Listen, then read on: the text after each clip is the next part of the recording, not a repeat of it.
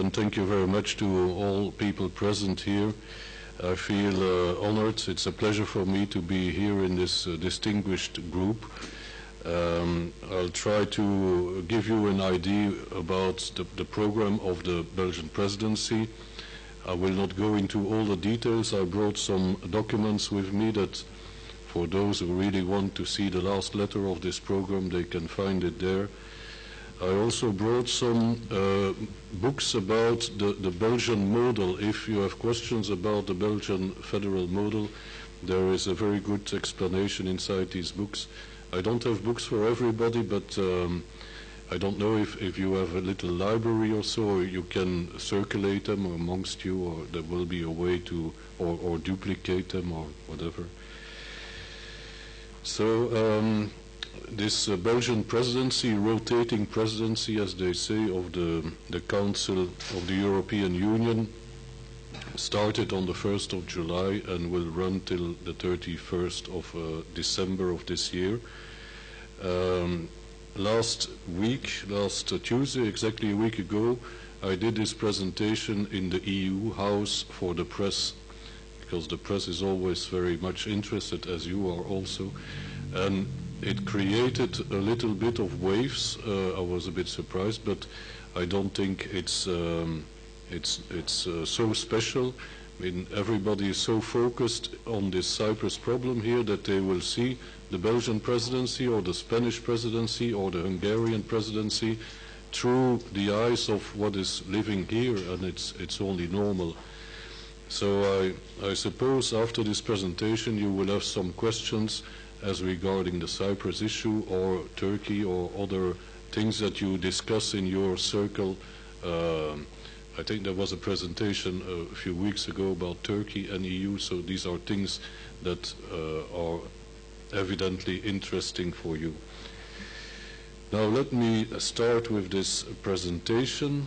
I have to push a button somewhere. Yes. The Belgian rotating presidency of the Council of the European Union. Rotating, I think you all understand this principle that in this new framework created by the Lisbon Treaty, you now have a permanent president of the European Council. His name is Herman van Rompuy. He was our former prime minister in Belgium. And it means that the rotating presidency is no longer presiding this type of council. We preside a lot of other councils. You have, apart from the European Council of Heads of States and Government, you have 10 other formations of the Council. One of them is Foreign Affairs, sometimes enlarged with Ministers of Defense or Ministers of Development. This type of council is presided by Lady Ashton, so in the new context. So where will Belgium be presiding? We will preside all the other ones, which are 9 other council formations, going from the General Affairs Council to Education Council, Transport Council, Economic and Financial Councils. These 9, I didn't name them all, but these will be presided by Belgian ministers. When I say Belgian, it doesn't always mean federal Belgian, because more than half are presided by regional ministers. There was a council of informal council of environment yesterday, presided by the Flemish Minister of Environment, and she will also preside the meeting in Cancun, the summit on climate. So it's not because we don't have a government yet after the elections that we cannot function. We have 6 governments altogether. If one doesn't function, the 5 others still work and make things go on. But I'm talking too much instead of... well, this is the outline of the presentation. We'll have 3 points. The Council presidency, I already explained a little bit what it's about. How this program of this 6 months was prepared, in what context, and then I'll come to the main elements of the Belgian program, there are 5 main clusters that I will explain to you. And the transversal theme is the implementation of the Lisbon Treaty, which started under the Spanish presidency, but which is not finished yet, and which will continue under the Belgian and probably also partly under the Hungarian presidency. And then we'll come to a conclusion. The whole presentation will not take longer than 15 minutes, I think, but it leaves us more time for a discussion on this subject. The Council presidency, the main characteristics are given in Article 16.9 of the Treaty of the European Union. This treaty was amended by the Lisbon Treaty, and it now reads that the presidency of the Council configurations, other than the foreign affairs, shall be held by the member state on a rotating, equal rotating basis. It means what I said earlier, that we will preside not the foreign affairs but the 9 other council configurations, plus all the corresponding working groups that go with the preparation of the councils. And this is also what Cyprus will do in 2 years from now, second half 2012. You will have the same type of job. Now, as Europe is changing a lot since the Treaty of Lisbon, when everything will be put in place, many of my colleagues in Brussels say that the rotating presidency will slowly disappear. It's fading out. Already now, in our presidency, it's because we are inside of Europe that I still have a little role to play. But outside of Europe, it's the European delegation that takes over the complete rotating presidency in all the countries outside of Europe. So little by little, and because we then preside this most important council, the European Council of the Heads of State, which is now in the hands of this permanent president, the rotating presidency loses quite some weight. We cannot influence, let's say, this decision-making process within this European Council. I mean, we can try because we are Belgians and the president is a Belgian, but that's a specific context. So we take care of these 9 council configurations, which means we have to program them, put a date on it, rent a room to hold them, organize them, chair them, respect the rules of procedure in all this, formulate compromises and negotiate agreements with the European Parliament. And this is now very important in the Lisbon context. This European Parliament has become very powerful. About 95% of the decisions now are taken by the procedure of co-decision, which means that the Parliament and the Council will have to convene on a decision.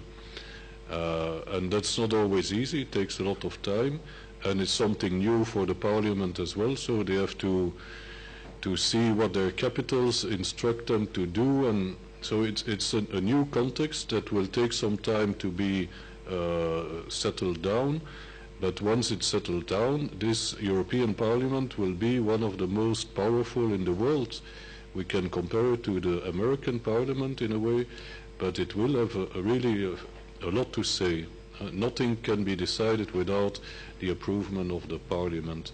And this is the new context we are moving into, this new Lisbon era.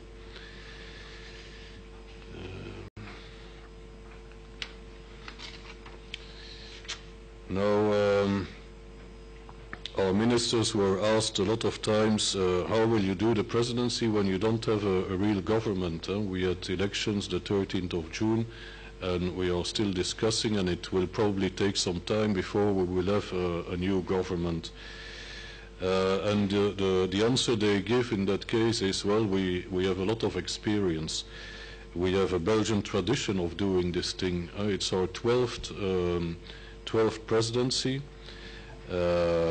Even a caretaker government can take care of this one.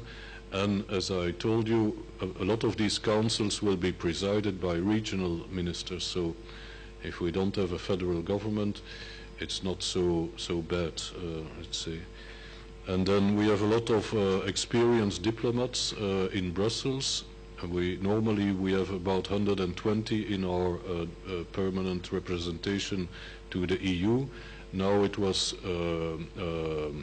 reinforced up to 200 experienced diplomats work there, let's say day and night, to make this presidency a success. So we think things will go well.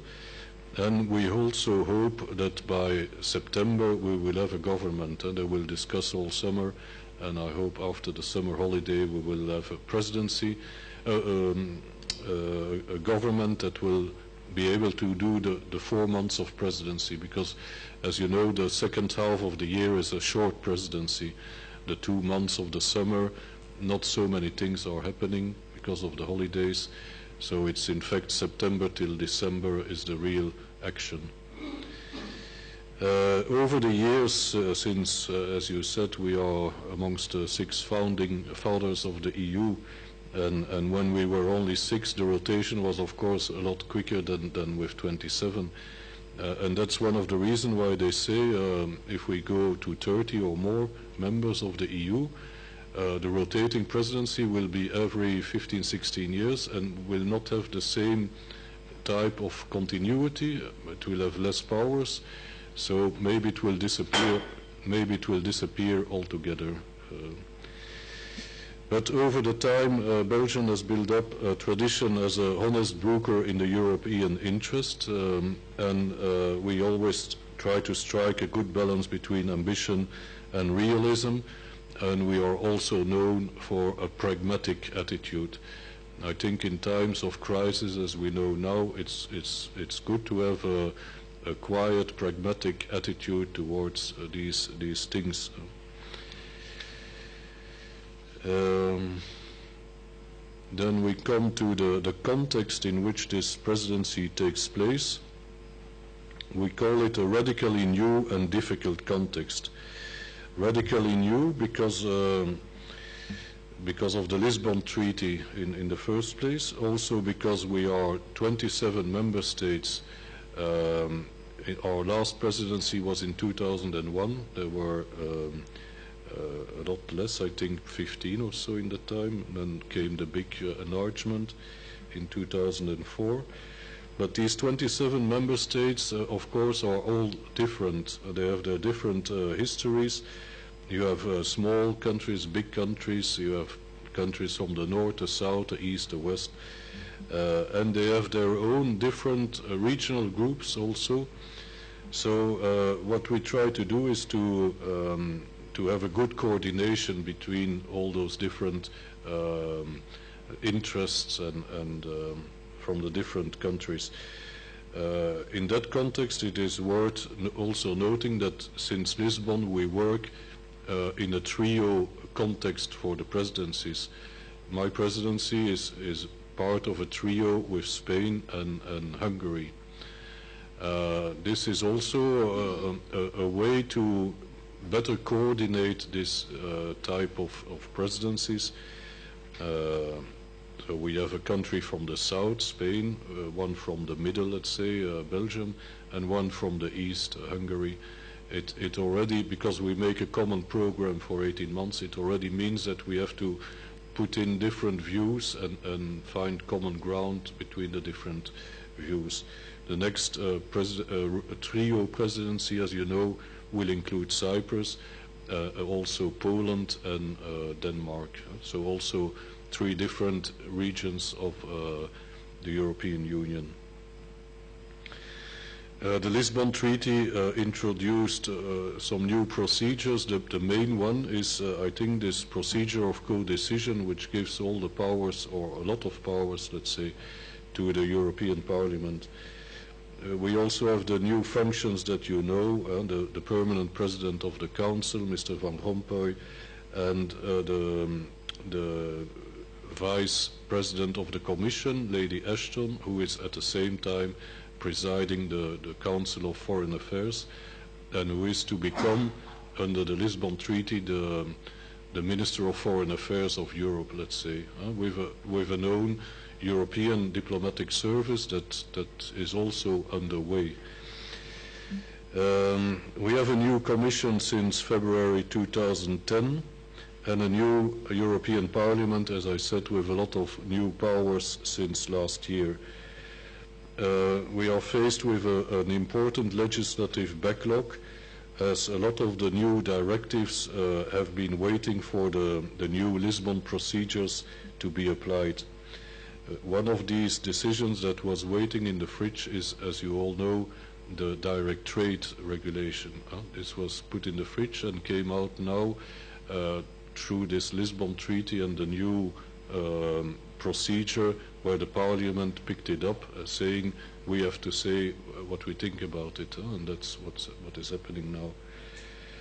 And then, of course, the difficult context is the economic and financial crisis, the biggest crisis in 80 years. It's not something that will go away tomorrow. It needs to be addressed in a serious way if the European Union and the Eurozone in particular want to be a strong economic bloc compared to China, the US, Russia and other, India and Brazil, emerging powers. So let me say a word about the preparation of the presidency program. As I said, we did it together with Spain and Hungary, our trio colleagues. It's a program for 18 months, which means more continuity than 6 months, than a change every 6 months. We share the same program during a year and a half. It means enhanced coordination and mutual assistance if needed. Of course, those who have more experience with one or other subject will help the other one. A Mediterranean country will know more about the Mediterranean context and will be helpful for a Scandinavian country, let's say, to share this experience and vice versa. We attached a lot of importance to the principle of bringing the EU closer to the citizens, or to bring the citizens closer to the EU, the way you want to see it. So in preparing our program, we had a lot of consultations with the civil society. We also created an interactive website, and I think Cyprus is doing the same now to see what people want to put on the European agenda, what they think is important, the questions they have, and to take these elements into account in the presidency program. We had seven seminars with the civil society and different meetings between the ministers in each domain and the civil society. And then our presidency program was adopted after the European Council of June 2010, because of course you have to wait what the Spanish presidency was going to finish or not, and until the last day, the last day of their presidency, they opened a chapter in the negotiations with Turkey. So we had to wait till the end to know what we could put in our program. Former Yugoslav Republic of Macedonia. They are still discussing their name and other things, but we hope that some progress there also will be possible. And of course Turkey, which is more interesting for you, I think. We hope for improvement, but we know it is a long-term effort. If possible, we look at the opening of 2 chapters, or at least 1 chapter, that would be competition or public procurement. But of course they have to meet all the benchmarks in order to do so. And there was quite a lot of criticism when Spain pushed to open the chapter of food security at the last day of their presidency, because this, what they call fast-track procedure, was not, let's say, well accepted by all the members in the EU. Now, we come to another important theme, the transversal theme. That's the implementation of the Lisbon Treaty. I already mentioned the European External Action Service, the European Diplomatic Service. If you want, the target date to start with this is 1st of December of this year. As you know, the European Parliament a few days ago accepted the proposals of Lady Ashton, so now we can really work towards the implementation. It will start with about 1,500 diplomats in Brussels, working as a kind of Ministry of Foreign Affairs for Lady Ashton, and about 800 abroad. And at the same time, all the EU delegations outside of Europe will be transformed into EU embassies, with the result for a number of countries that they will close a lot of embassies because the EU will take over, let's say, a lot of these competences. We'll have different budgetary adaptations following the implementation of the Lisbon Treaty. Of course, this foreign service has a price also. They say it will be a zero operation, but it means they will have to cut in other domains, or the member states will have to add, say if they bring in their diplomats. This has to be sorted out now under our presidency. Implementation of some treaty innovations like the Citizens' Initiative. I think you need 1 million signatures from a relevant number of member states, and if you succeed in this, you can bring a specific subject directly to the European agenda. But a number of details like is an electronic signature acceptable or not have to be sorted out. The European Convention on Human Rights, it's about the implementation of the EU membership in this convention. It is mentioned in the Lisbon Treaty that apart from the individual membership of the EU states, the EU as a whole, as an institution, has to be a member of the Convention on Human Rights also.